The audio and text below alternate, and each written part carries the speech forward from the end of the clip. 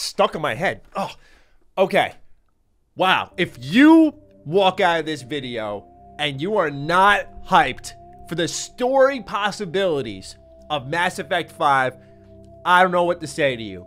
This has to be, I kid you not, one of the most complex, deep teases that we've seen in video games in a long time, because all Bioware did was shared one image with one clip of audio, one bit of data in the corner of the screen, and the entire Mass Effect community is speculating on the possibilities of where this story will go. And I am stunned because today is N7 day, and I was expecting something, but what we're going to get into today, I find tremendously exciting. Now, do know, I am what I would call the signal booster in this situation. I am familiar with the Mass Effect lore. I am not going to act like I am the lore Bible himself, like I know everything about it. A lot of this is because of the community's discoveries, which I will highlight throughout the whole video. So shout out to all of you, because you did an amazing job, and we have a lot to string together here. But let's not delay any further. It's going to be a chunker of a video. If you're new here, you're into Bioware news, Mass Effect, Dragon Age, we cover it all here. Consider subscribing.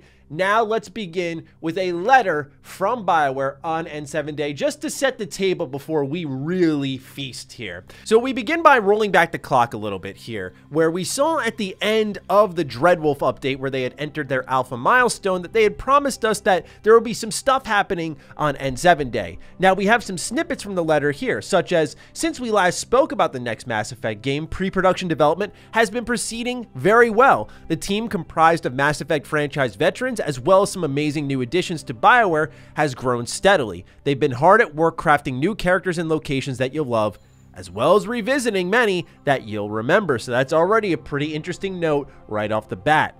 One day, when we're ready, we'll have more to share on the next Mass Effect. So thank you for being a part of this journey with us.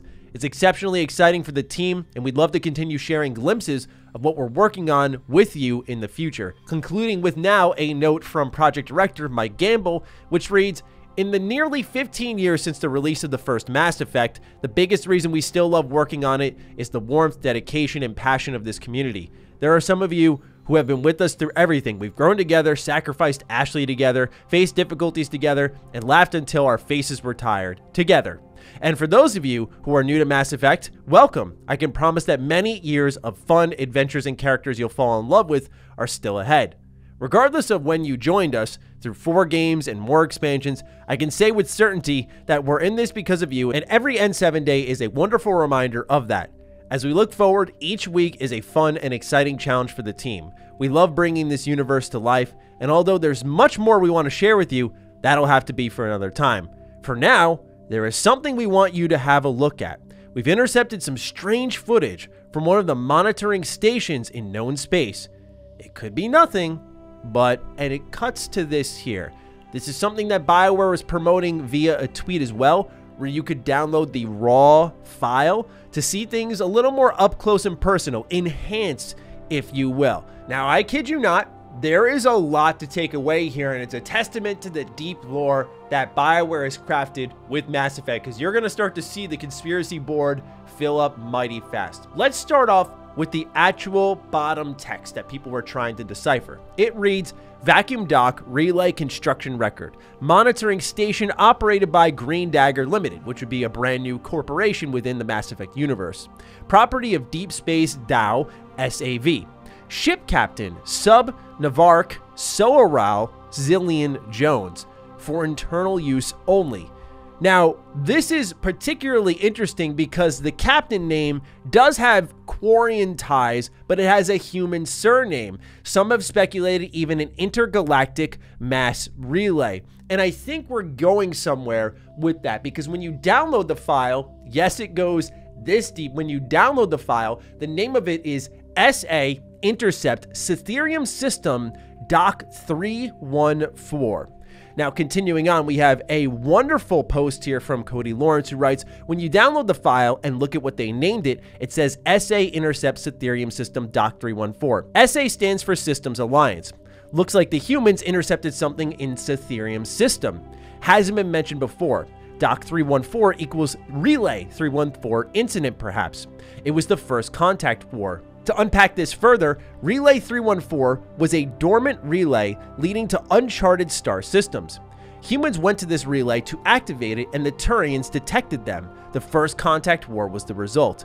Did we finally use this dormant relay and it led us to the Cytherium system? Or is the Cytherium system a link to Andromeda? Did the Milky Way humans intercept a relay that shoots us to Andromeda?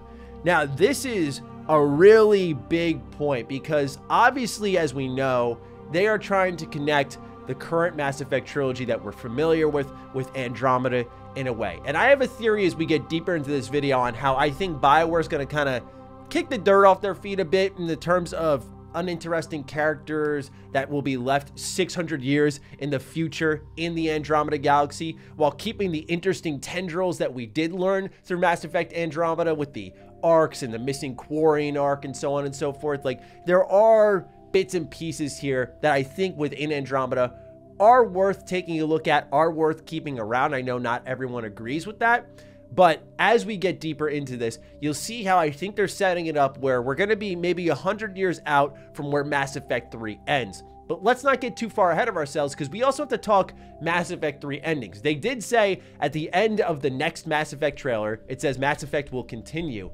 Now, of course, that means it's going to take place after Mass Effect 3, or is it going to be Andromeda? Because technically that was Mass Effect 4. Well, it seems like we're starting to get an answer of what ending they are building off of Mass Effect 3 with. Now, if you haven't played and beat Mass Effect 3, I'm sorry, but we're going to have to spoil one of the possible endings that you can get. So if you have yet to play Mass Effect 3, go do it first and foremost, and then come on back to this video and we'll speculate a little bit further. The reason why this is important to bring up is because of the destroy ending. Now, what you'll see in this image here is what seems to be a mass relay under construction. However, it is different from the mass relays that we have seen previously, suggesting that it is being rebuilt from top to bottom. And that would then connect to the Mass Effect 3 destroy ending being the canon one, because it would leave the galaxy without the mass relays that they had built everything with.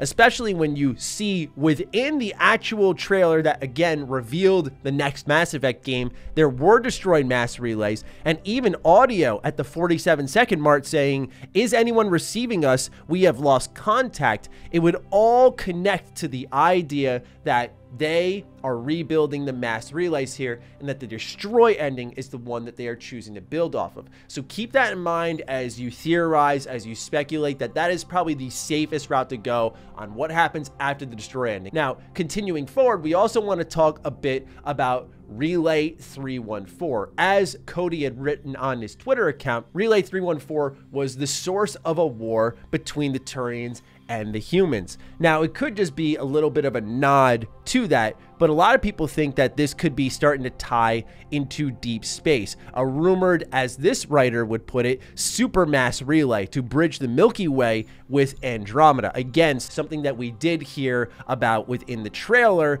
when they revealed it, where they said Arc 6 is away, Godspeed, around the 30-second mark. There's even symbolism perhaps picked up within these shots that would connect Mass Effect trilogy with Andromeda in a more significant way, as CB writes, 1, 2, 3 being one shade of gray/blue, and 4, 5, 6, 7 being another shade. 4 and 5 have a line across, and it could appear that this is a bridge or a pathway jutting out of 4. Could this mean that 4, Andromeda, is to serve as a gateway into the next trilogy?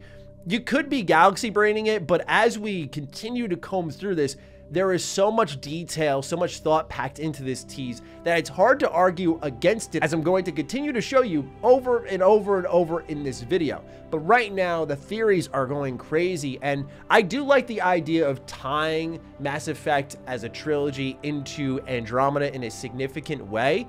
But at the same time, I feel like Andromeda was a bit of a failed experiment.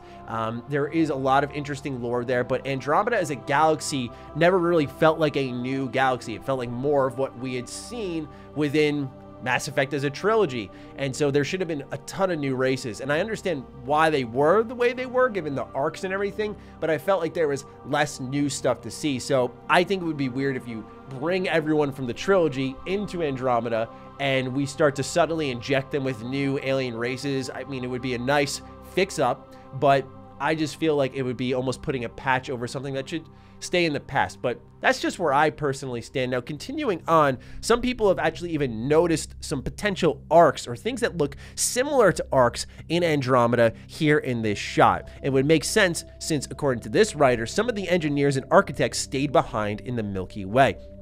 Now, remember what I said earlier about how things get deep. Here you go. Get ready for this one. Queenie Ray wrote, "So I can't control myself, and after throwing the audio into a spectrogram visualizer and coming up short, I decided to take a look at the raw metadata of the .mov file in Notepad, and there is some interesting stuff here, such as this file path here that mentions Liara, which of course shouldn't come as too much of a surprise since we did see her in the reveal, but how about this here, N722, which would be the N7 day of 2022, hidden mix 5-second loop. Within this clip, there is a audio section that Mass Effect fans are currently trying to decipher and make out what this hidden message may be. And it does seem that audio has been decoded, so let's take a listen.